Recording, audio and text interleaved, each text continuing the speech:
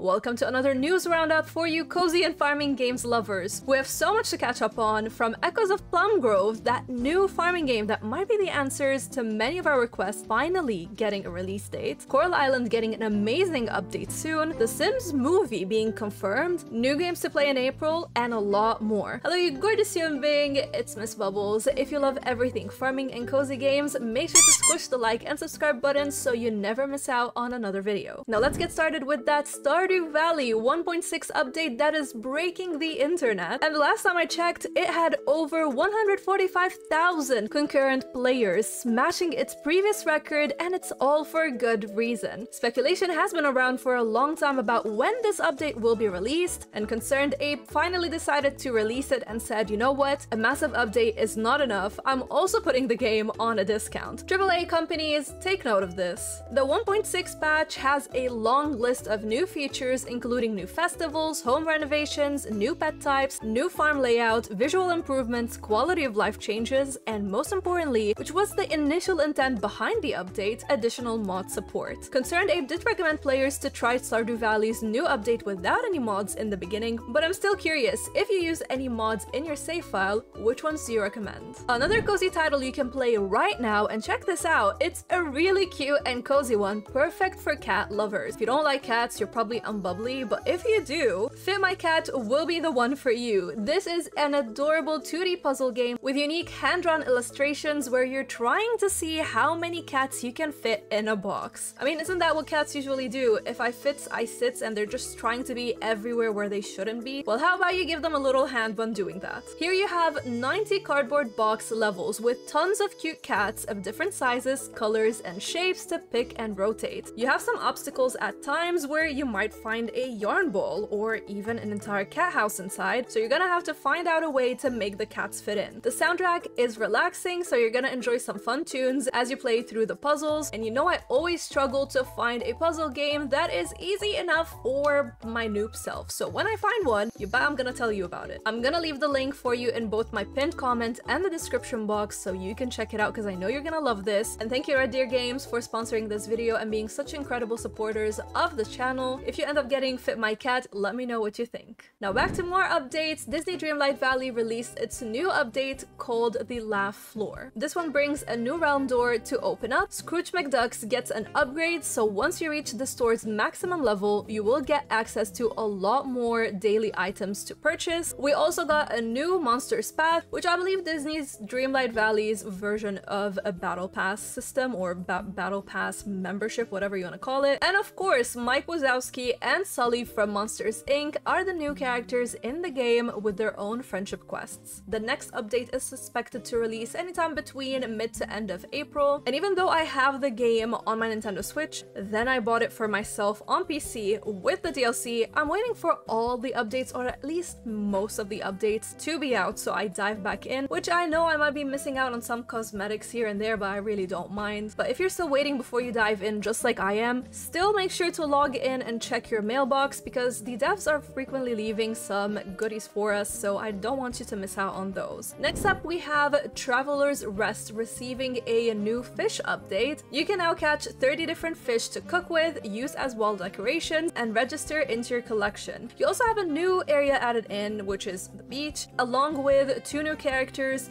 Hikari, a mentor in the art of fishing, and Wilson, a castaway who can turn any piece of junk into art. And if you're wondering, like, hey, what is Traveler's Rest? I've never heard about it before. Let me tell you, this is an incredibly cozy game where you run your own inn, you tend to customers, you make their stay a welcome one, while also farming, gathering resources to craft new items to use, and it's an early access, but it gets frequent updates and new features added in from the devs, which is always a great sign. So you can play in early access if that interests you on Steam. I highly recommend you do, and if you do, let me know what you think. Next up, my time at Sandrock, Switchport is not abandoned, and the devs are working on its 1.2 update. This one is gonna improve the visuals and the performance, and seeing this gives me so much hope because man oh man is the Switch port an absolute mess. Some gameplay captures from the devs on Twitter shows consistent 30 FPS, and the game looks more colorful as well. A Steam update made its way to PC players recently to optimize the graphics, make some visual and audio changes and address some gameplay bugs. I adore my time at Sandrock, but when I played it on the Switch, it was a complete disappointment. It was barely running with pop-in, stuttering, and had constant motion sickness-inducing frame drops. So let's see how the Switch update goes when it goes live on March 26. Onto the games that you can play in April, here are a few that caught my attention. First, we have Planetiles releasing on April 3rd on PC. This is a new cozy game from Mythic Owl, the devs behind Harmony's Odyssey, which received very positive reviews on Steam. Planetiles combines strategy and creativity where you can build and transform barren planets and make them flourish. Its board game type of gameplay will add some challenges for you, so your decisions matter. It reminds me a lot of Terra Nil and Dwarf Romantic if you played either, so it's gonna be interesting to see how this one's gonna go. Next up, published by Whitethorn Games, you know I freaking adore them, and developed by Balloon Studios, who I believe this is their first game. We're talking about Botany Manor. This one has you play as a retired botanist called Arabella who lives in a manor in 19th century England. You're gonna explore your house and gardens, research plants, and figure out the best conditions for them to grow and flourish. I love the art style and color palette, and I'm intrigued in how the clue system will work and whether this is gonna be an accessible game with a hint system for people like myself who actually need some guidance in puzzle games. If you love exploration and puzzle games, this is perfect for you. It releases on April 9th on PC, Switch, Xbox One, and Xbox Series X. Now here's one that I'm so excited for you to learn about, and I'm pretty sure you never heard about it before, but lucky you, I have a review for it, and I'm talking about Moonglow Bay. This one is finally making its way to PlayStation 4, PlayStation 5, and Switch on April 11th. It's developed by Bunny Hug and published by CodeSync, who also published games like Gang Beasts, Cake Bash, and Islanders. So what do we have here? There are over 150 aquatic species for you to catch, lots for you to share with the local aquarium, mythical monsters to meet, all while you help rebuild the town and build friendships. The voxel art style is unique and beautiful, and I had a fun time playing this one, and I loved its take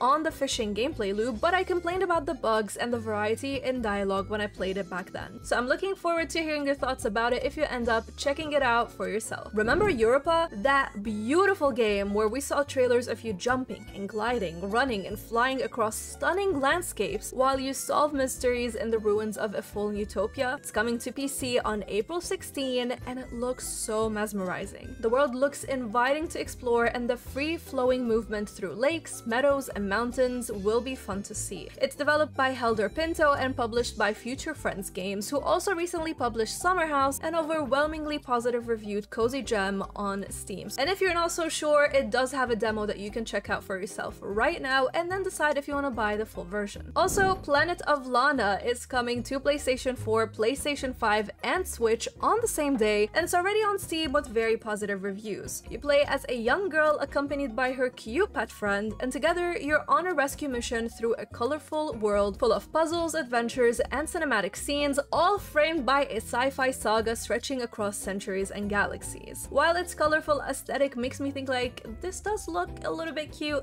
its other mechanics such as stealth, relying heavily on your reflexes, and challenging puzzles makes me wary if I should tell you to try it out, so keep that in mind. Regardless, it looks beautiful and I'd love to check it out myself sometime. And I wanted to make sure that you check out this one as well. Ottsparks, an automation adventure, is perfect for those of you who love designing automated workshops, and here you have sparks who carry and craft everything, so you're gonna lead them into combat and explore this colorful fantasy world either in solo or co-op mode. I love that there are added quests from the villagers, and I hope that this will encourage us to keep playing, making the gameplay loop more engaging as we also explore a procedurally generated world. It's developed by Massive Mini Team, and I've been following and interacting with them on social media for a while. They are a lovely team, so I'm definitely rooting for them. So if this interests you, add it to your wishlist and you can try the demo out. It will release in early access on April 24th on PC. Now that we have the games releasing in April out of the way, there are a couple of game news that we also need to catch up on. Stairway Games finally gave us some information about its roadmap, and as a massive fan of this title, you have no idea how excited I was when I was reading about this. In part 1 of the 2-part series, here are a couple of things that we learned. The 1.1 update is bringing us Town Rank S, which is the new endgame goal. It's also adding attractions that our townies can go to, like a hot air balloon and gym, Museum Rank S, where you kind of bring dinosaurs back to life, Heritage Rank S to unlock the full story of the island's heritage, the Giant Story finale, as well as tourists and hangout Hangouts invites your favorite dateable NPCs out twice a week. Let me know who you're romancing, new ranch animals, new outfits and decor, and a lot more. We were told that the second part of this series will be revealed sometime in April, but I'm curious, when do you think the 1.1 update will go live? I'm speculating something between June and August. House Flipper 2 released a new trailer all about its spring DLC, but it also pushed the console release to April 10th. I love the original House Flipper, you know, it made it to my 10 out of 10 cozy games, and the sequel was slowly taking its place, but I do want to see the next updates that the devs are bringing this year to address the shorter nature of the campaign this time around, and overall lack of content, which, let's face it, the original had a lack of content in the beginning, but the different updates and DLC helped expand them. The spring update is bringing us new furniture, decor, and mechanics that the players have been asking for a while, such as going to sleep to rejuvenate your characters, selling stairs and roofs directly from the campaign, resizing objects which makes placing them easier to navigate, and we also get 4 new buyers to meet, a new house with its own missions to complete, and a new special job from Nico and Carol. I also want to show you 3 game announcements that I'm sure you're going to be excited about. Sugar Dew Island is a new cozy farming game where you run your own farm shop, and as someone who loves running shops in game, this is right up my alley. You can sell items, negotiate prices, gather resources, craft, have pet companions, and complete quests to help heal the island. The devs confirmed a Nintendo Switch port, which is always good to see, but they also asked their fans on Twitter what they thought about the rumors of a Switch 2. As happy as I am to see a Nintendo Switch port confirmed, I really hope that it doesn't take a long time to make its way there. The game also passed its 50,000 stretch goal on Kickstarter, with a few stretch goals on the horizon that the devs will reveal soon. I'm certainly excited for this one and would love to know if you heard about it. If you're looking for a cozier and cuter version of Palworld, Creatures of Ava might be right up your alley.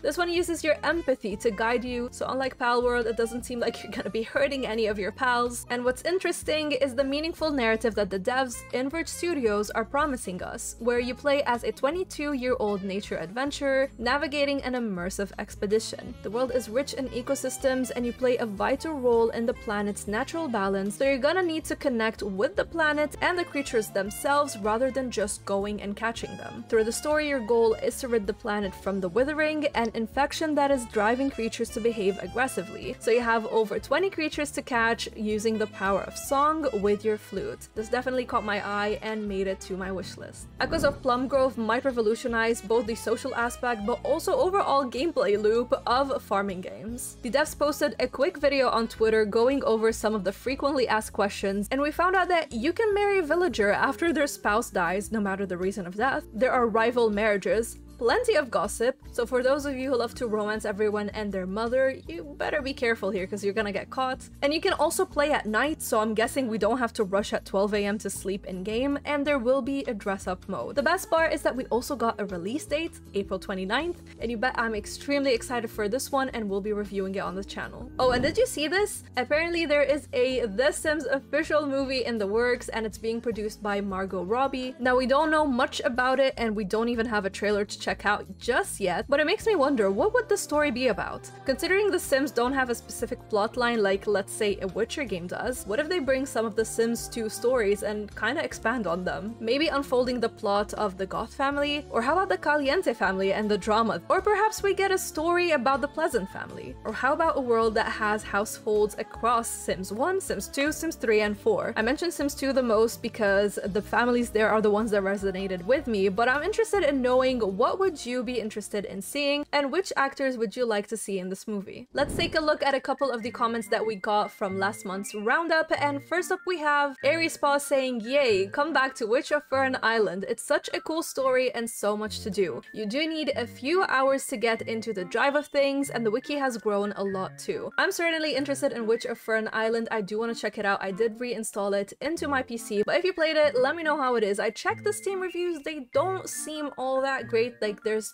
good reviews, there's really bad reviews, so kind of like, I do want to get into it, but also because of the backlog, I'm just like, should I? So let me know if you think I should. And there was also a comment from Adam saying, so happy those videos finally saw the sunlight, and I love a dash of humor about the last events. We're here for you, loving and waiting for the content. Thank you so much. I'm so happy to be back. I'm really happy that you guys, like, we kind of have to laugh at the situation because sometimes it can be so difficult to deal with so much trauma happening all at the same time. And you know what? I'm just like, just gonna laugh about the situation because, you know, as a Lebanese person as well, like, sarcasm is in my blood. I can sometimes be so stressed out, but yes, still just find light about the situation. So good times for being hacked. That was a really fun time. Let me know what you guys think about today's news roundup. Are you excited about the Sims official movie coming out? Or how about Echoes of Plumgrove finally getting a release date? I'm so excited about this one. And do you think my time at Sandrock is finally gonna run properly on the Nintendo Switch? Let's talk about it in the comment section. Thank you again to Red Deer Games for sponsoring this video. And if you're a farming games lover, I have a new essay that I think you're gonna love. It's called Why Do Farming Games Suck? So I recommend you watch it next. Thank you for watching. A shout out goes to my YouTube and Patreon bubblies for making these videos possible, and a special thank you to Jake, Logan, the Game Dimension, and Stephanie for going the extra mile. Until next time, stay bubbly.